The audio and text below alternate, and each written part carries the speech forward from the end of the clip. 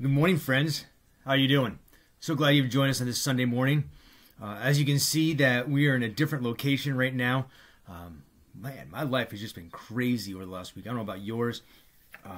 As some of you know, Miranda was in the hospital this week, and so my life is just flipped upside down and caring for her and the family and everything else. But what a great opportunity we have to celebrate God's goodness and His faithfulness, even when things may not be going as we had planned. And so this morning we are recording in the office, and so you get to see some of the cool books behind me, and we get to celebrate here. This morning we're going to just take some time to hear God's Word, the passages of Scripture for us for today, and then think upon the gospel lesson as well, and spend some time in prayer. And we'll make a list. There's a list for you if you would like some songs to listen to as well. But may the grace and peace of our Lord Jesus Christ be with you. Again, I'm Pastor Nate from Bethel Nazarene Church. We are developing Spirit-led, Christ-like disciples in the church and in the community. And so may you continue along in that journey today. And may we keep our eyes on Jesus.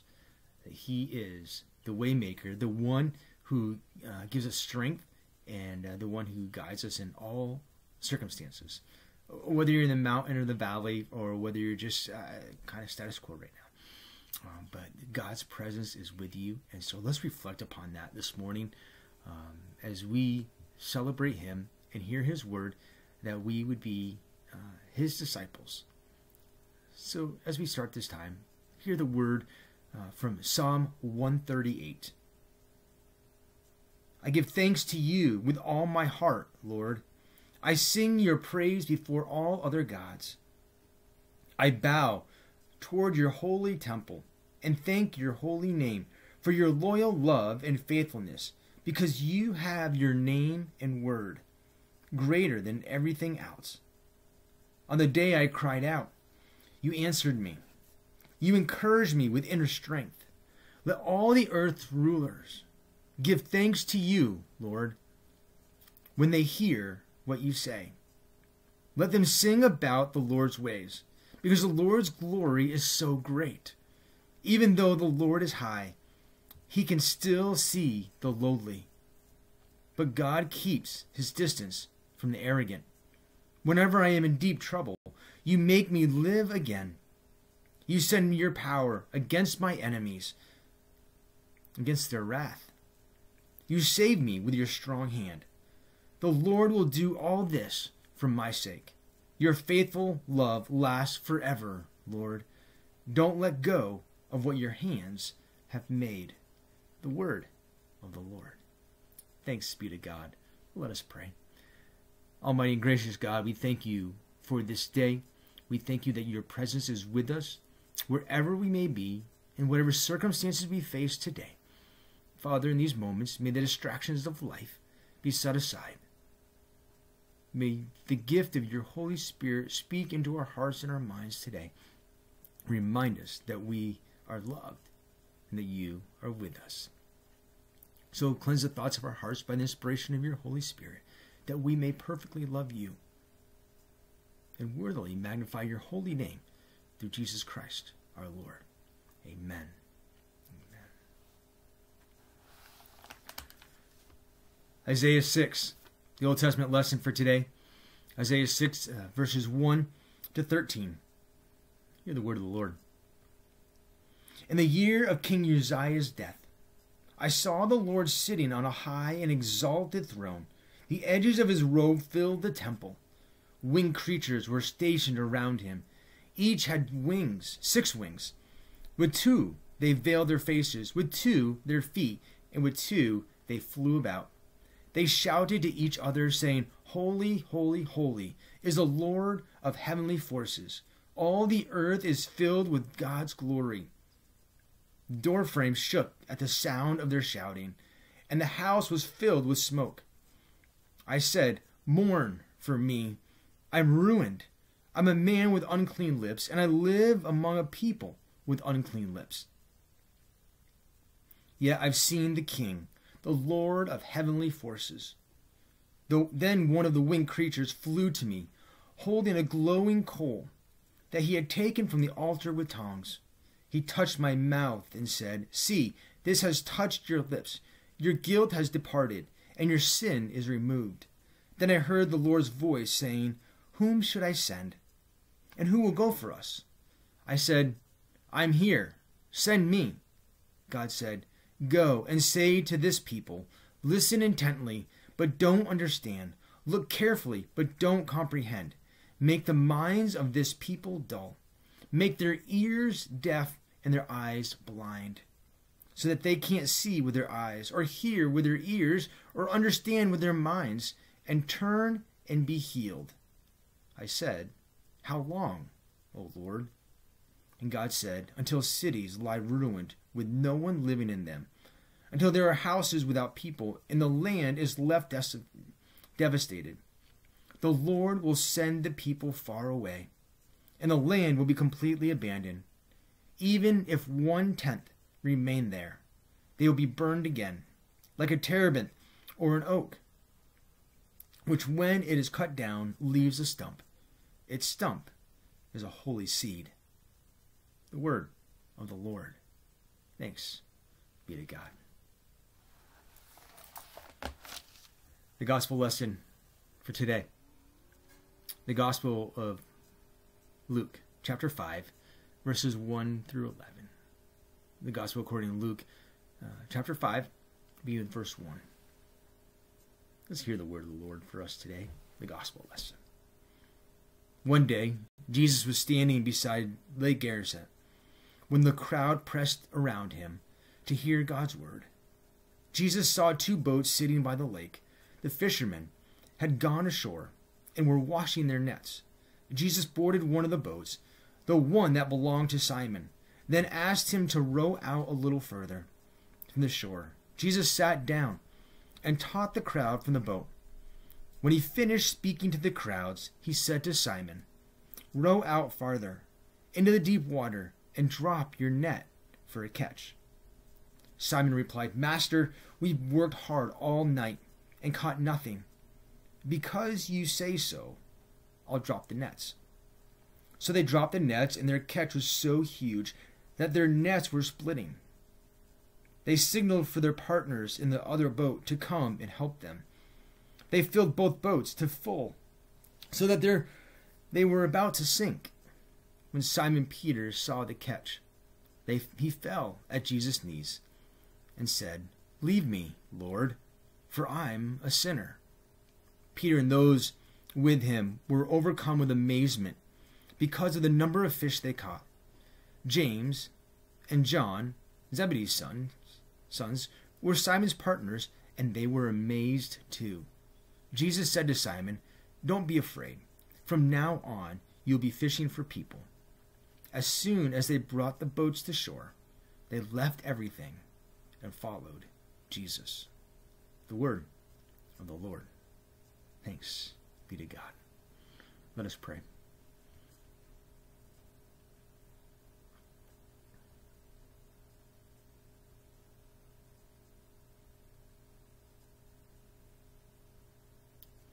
God of mercy and grace, we thank you for your presence. We thank you that no matter where we are or what's going on in life, whether we're running the crazy life around and we're just going from here to there, that you are with us. Father, whether we're still and spending time just reflecting, Lord, that you are there. Father, even in these moments, that you are there. You are with us. We thank you for your presence. That we don't need to do anything special to say, "Oh, be with us." You don't have to sing the right song, say the right words. But you inhabit the praises of your people. That you gather where your people are. Even when it's just one of us. That you meet us right where we are. So thank you for meeting us right where we are.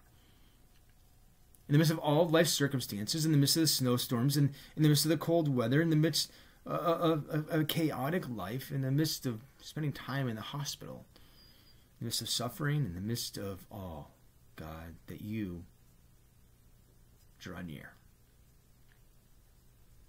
May we today recognize and know that you are there. Father, thank you for being with us this week. But Lord, we also thank you for these opportunities that we can hear your word, spend some time together, even in these ways, not being physically together, but Lord, that in these moments that we can use them to speak into our hearts and our minds.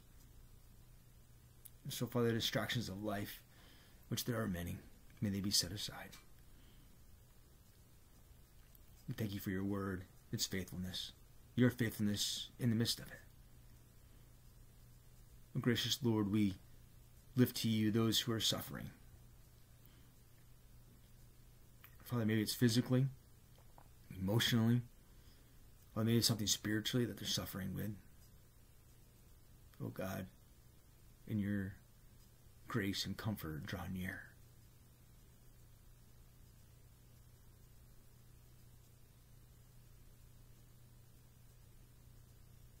Father, we just pray that you would hear our prayers, the silence, the groans, the moans, and Lord, that you would answer them according to your will.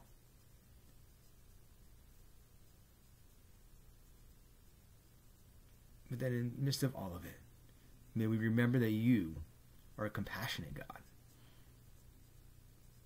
a loving God. In your infinite mercy, hear our prayers this morning.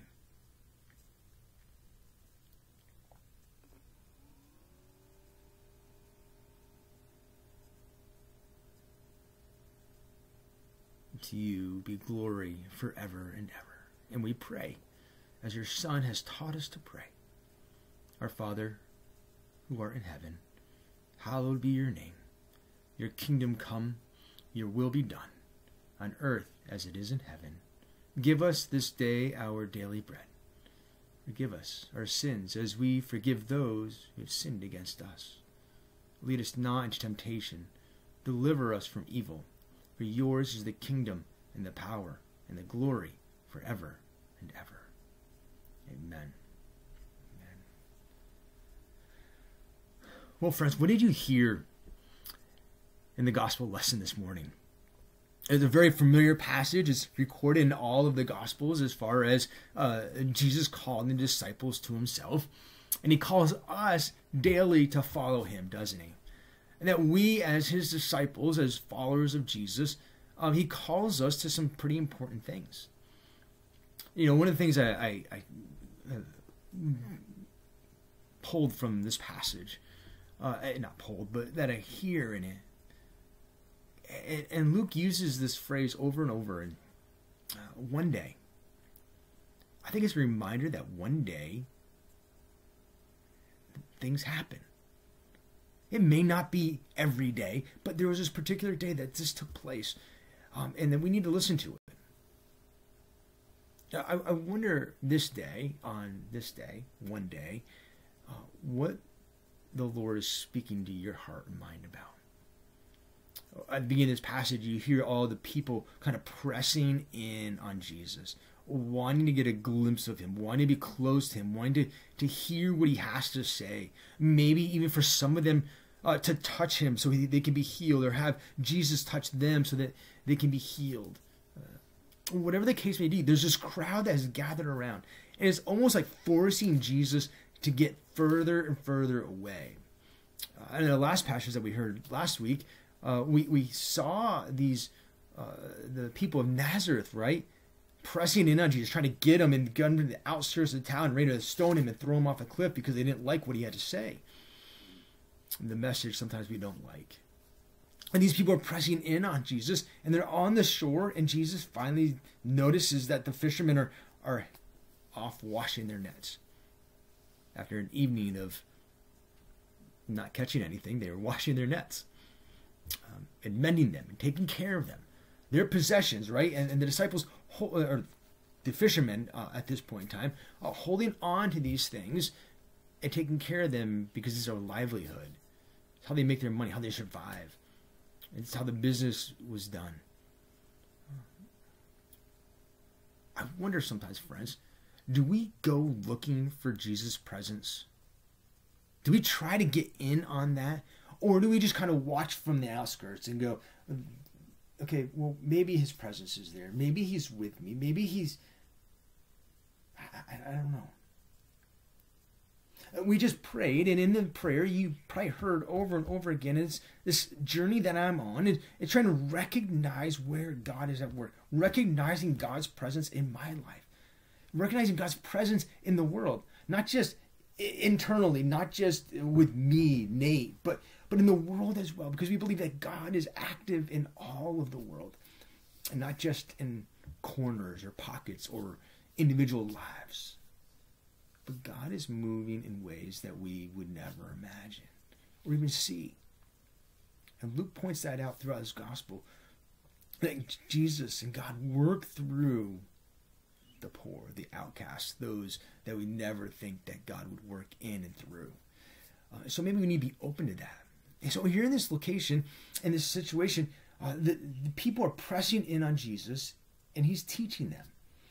It gets so bad that he gets into the boat and asks the fishermen to push him out a little way so he can project into that moment and be away, right? They wanted to hear what Jesus had to say. Now, the passage doesn't say exactly what Jesus was talking about, but it was all about this interaction with Jesus and the fishermen. I think we need to play that part of the fishermen right now. Then we're the fishermen. What if Jesus came to us and said, hey, will you push out a little bit further? Will you go out a little bit further? Would you listen to him?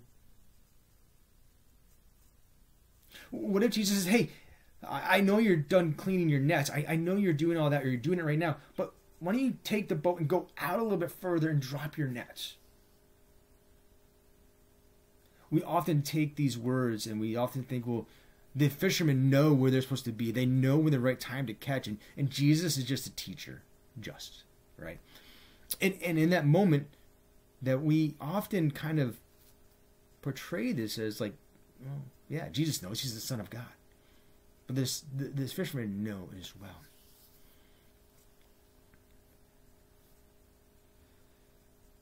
Friends, I wonder, what are you holding on to? I don't have anything in my hands right now, but what are you holding on to in life? Maybe it's part of your identity. Maybe it's part of your personality that God is trying to shape and mold and trying to create that new creation, right? Well, we are that new creation, like the old is gone, new has come. But sometimes we hold on to those things in the past. And sometimes as disciples, we have followed Jesus and we've said yes to Jesus and we're following Jesus. And yet there's still things in our lives that Jesus is asking us to drop, to let go of.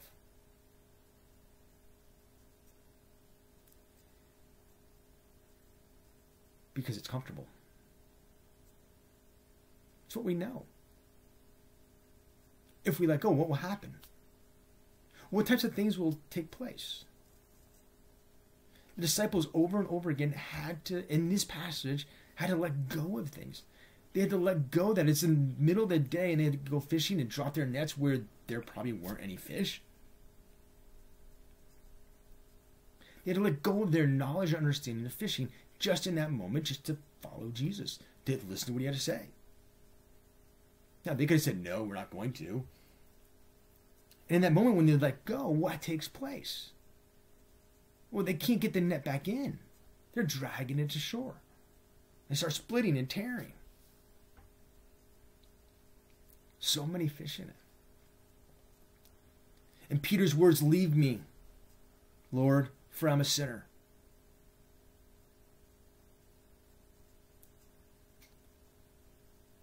So often I think we hear those words, or we say, yeah, I'm a sinner saved by grace. But friends, we need to continue to give of our lives to the one who has given his life for us. So what are you holding on to? Is there something in your life that you're just kind of holding on to and you know you need to let go of it, but you're too afraid to let go of it because maybe life will be better, maybe life will be harder, maybe you're trying to intellectualize all of this? But I wonder if we realize that God's presence is with us, just as it's here in this passage, as we've read in Isaiah, and God wanting to cleanse us and renew us, and even in the Psalm passage, that God's presence is always with us. He knows what's right and best. We hold on to things. We hold on to those things that we identify with. You can see behind me there's a medal, and then there's another one right there as well, for some of the cycling I did this year. And sometimes I can hold on to that bike, like hold on and not let it go. That's all I want to do. But that bike's just a tool. It's just exercise. It's not my livelihood. Could I let it become my livelihood? You see, the nets that the disciples now, as they dropped their nets and followed Jesus, right? They left the nets behind. That was all they knew. They didn't carry the nets with them, dragging them along the way, following Jesus. That would have been kind of weird, wouldn't it? Imagine watching these 3 or 4 guys dragging empty nets with them. The disciples said, and this is no longer where I identify. Will they still be known as fishermen? Sure. Absolutely. We read that over and over, don't we? I mean, even after Jesus' death, they went back to being fishermen for a while. Like, they didn't totally lose it, but in order to follow Jesus, they had to leave their net, their livelihood, their comfort. They had to leave the dirty, gross things behind. Friends, I wonder, what are we holding on to? That as disciples, are we holding on to things that are keeping us from truly following Jesus?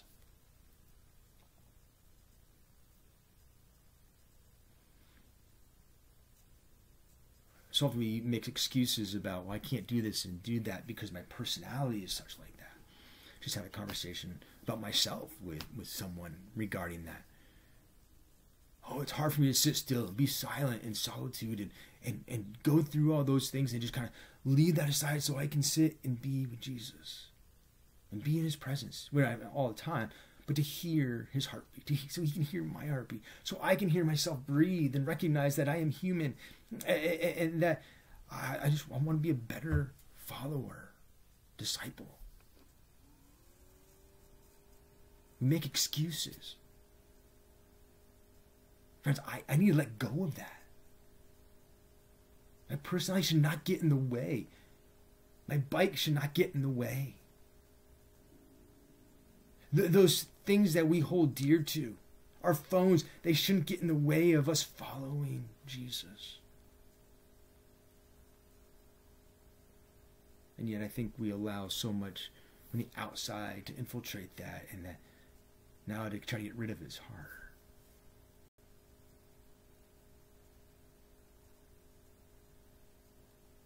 So I'm going to ask the question again. What's the first thing that comes to mind? What do you need to let go of? What are you holding on to really tight? Is there a relationship?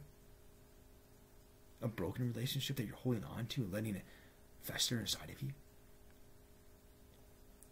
Is it an occupation that you're dealing with right now that you're just holding on to? Is your whole identity that God calls you to be on that? I'm not saying that you leave the occupation, but that's not the source of your identity. Your identity is following Jesus.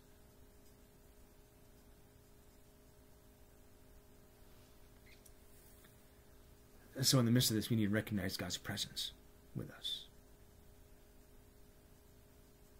That the Holy One has come to be with us.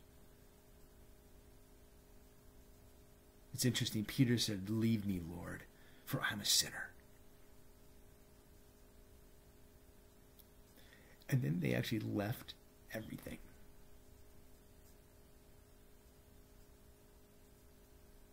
I wonder if we need to leave some things behind. Maybe our ego. What are the things that you identify with? They're not bad things. There was a point in my life where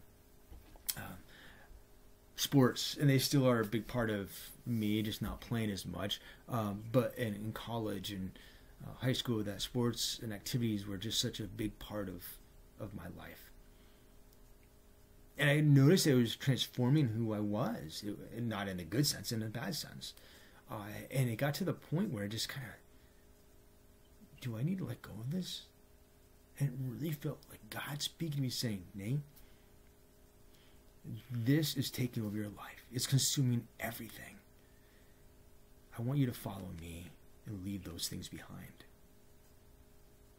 What? Sports? Soccer? Playing college soccer? I gotta leave it behind? It's amazing what happens when you leave things behind.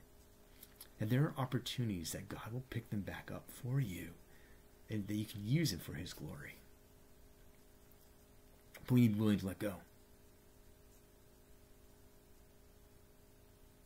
There was another passage of scripture that I heard this week, and we all remember the lady who had the bleeding for 12 years, and no doctor could help her, and just horrible bleed, right? And all she wanted to do was get close to Jesus, just to touch Him. In order for her to touch Jesus, she had to let go of all the stigma about her uncleanliness. About people saying, no, you can't do that.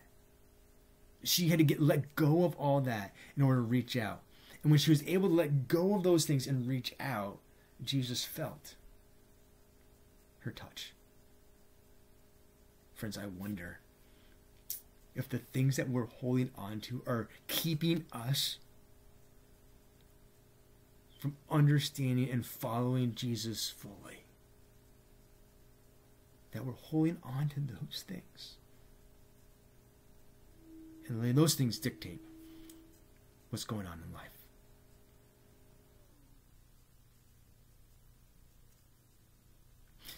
Here's something I'm letting go. Or trying, right? It's hard. I get it. It's a journey as well. But I'm trying to let go of hurry. I know that sounds really weird, right? Yeah. But just trying to slow down. And to see God in the midst of all the things around me. And to hear Him.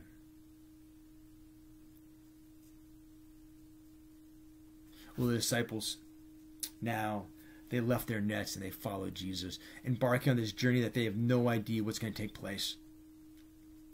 Friends, let's let go and let's follow Jesus no matter where He leads, knowing that we can trust Him in all of life's circumstances. For He is with us. Thanks be to God. Let's pray. God of mercy and grace, once again, we thank You for Your word. We thank You for these words that we have heard today. Father, I truly believe that there is something here for all of us. Something different. You're asking, calling us all to respond in a little bit different way. But Lord, to be true followers of Jesus, we need to give of ourselves.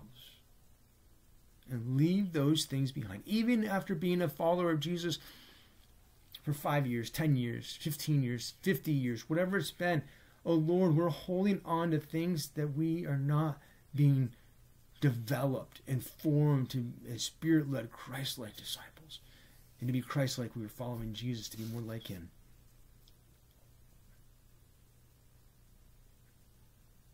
So have Your way in our hearts and our minds. No matter what we face, may we know that You are with us. Speak words of life, we pray. In Jesus' name, amen. We'll receive these words for benediction. 1 Corinthians chapter 15, verses 1 through 11.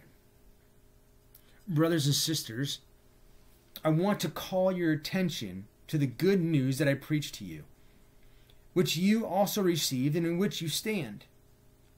You are being saved through it. if you hold on to the message I preached to you, unless somehow you believed it for nothing. I passed on to you as most important what I also received. Christ died for our sins, in line with the Scriptures. He was buried, and he rose on the third day in line with the Scripture. He appeared to Cephas, and then to the 12. And then he appeared to more than 500 brothers and sisters at once.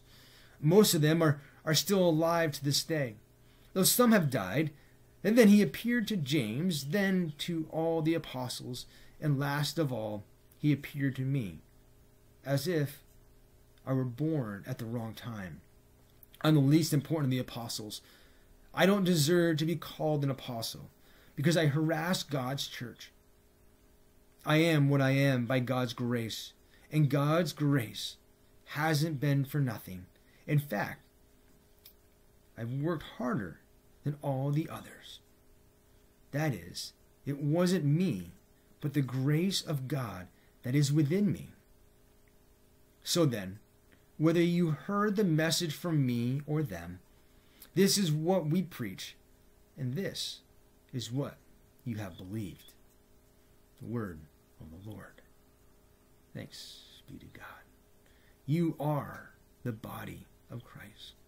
Go in his grace, in his peace.